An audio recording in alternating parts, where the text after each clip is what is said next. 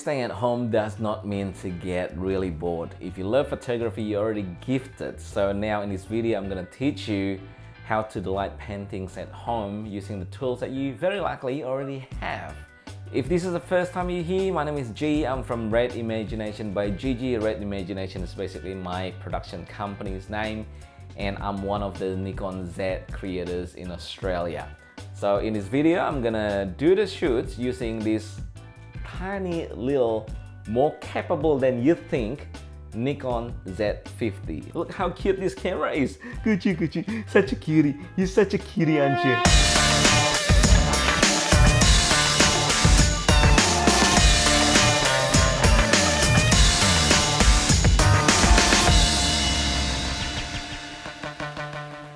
So this tutorial is also aligning really well with the current Nikon Australia's Playcation campaign. If you don't know what it is, I'll link it down below. Have a look, get your entry into the Playcation, and you can be the one that wins that Nikon Z60. Good luck with that. So what do you need? Obviously a camera. I'm using Nikon Z50. My mobile phone as one of the light source. A tripod is a must, and an object that is interesting to you. Me personally, I'm using one of my guitars because I think it's pretty cool. I love guitars. But you can use anything. You can use toys, you can use the vehicle, your car, you can use the cooking utensils. Anything that you think that it's gonna work and you like doing, just use it. And if you want to take it to the next level, something a little bit different, get one of these neon things. This is really cool. You can actually create like a smoky effect out of it. I wonder which guitar should I choose? Electric ones or the acoustic one?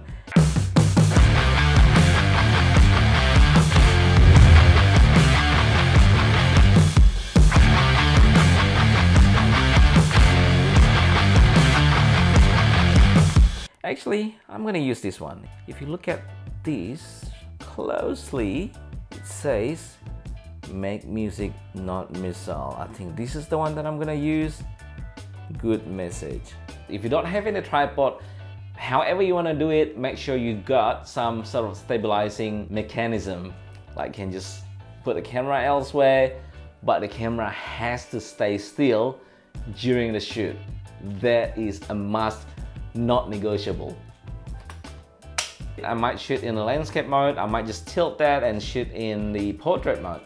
We'll see which one works better. So again, with the camera, I'm using Nikon Z50 and the kit lens, which is 16 to 50 f3.5 to 6.3. As far as the settings that I'm using right now, I'm using f3.5, which is the widest that the lens can open. If you're shooting with the fast lens, if you can go up to 1.4, 2.8, you can also do that. And I'm shooting with ISO 100 and 30-second exposure. About the exposure time, in this specific example, you can actually set the exposure time to as long as you want. Because when we're taking the shots, we're gonna turn off all the lights in this room. We're gonna make it like really pitch dark. And that gives us 100% full control in doing the light painting. You can paint the lights as much as you want or as little as you want.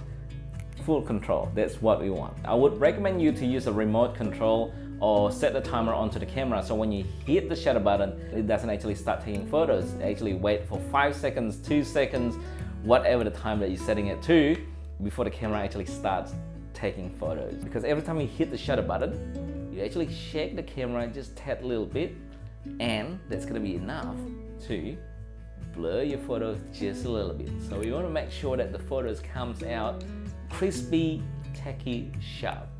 So before I turn off the light and the camera is too dark to see, I'm gonna give you a preview about what I will be doing. I'm gonna just wave this flexible neon just under it, just like because I want to convey the guitar is being burnt, like on fire, and normally fire starts from the ground, right? So I want to have like a bit of a base of the fire, of the blue fire, and I'm gonna wave this to the back of the guitar as well, just to create that silhouette look of the guitar. And if you're using a phone, you can just simply use the torch or the front screen of your phone and just wave it around behind the guitar and just make some outlines. That's what I'm gonna do, so let's give it a go. Turn off the lights. All right, the 30-second starts now.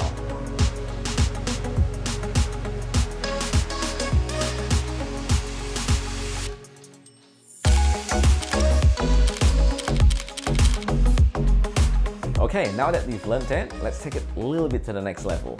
I love those shots, but I want the guitar to also not looking too silhouette-y. I want that part of the guitar that's got a sticker that says "Make music, not missile." I want that part to be illuminated as well. So this is why we got this in place. We got SB700 from Nikon. I've got this radio transmitter pocket wizard. This is a transmitter that's going to be attached to the Z50, and this is a receiver. So when the Z50 takes a shot, it's going to send a signal to the receiver, and then boom, this is going to flash. And if you look at this part right here at the front, this is what we call a honeycomb grid. So the purpose of this is when the speed light's firing, I can then control where the light's going to go to instead of having the lights going just everywhere. And this is the example of the photos without this grid and with this grid. I've got this from MagMod, which works really well. It's magnetic basically. It's got a thing that attaches to your flash, and this just slap that on to the flash and good to go.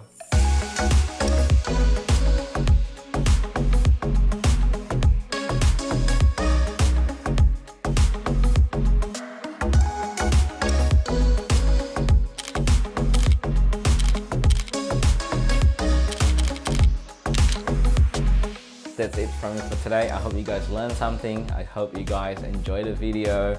And if you like the video, like and consider subscribing. I would really appreciate that. All the photos that you've taken using this technique though, I want to see them.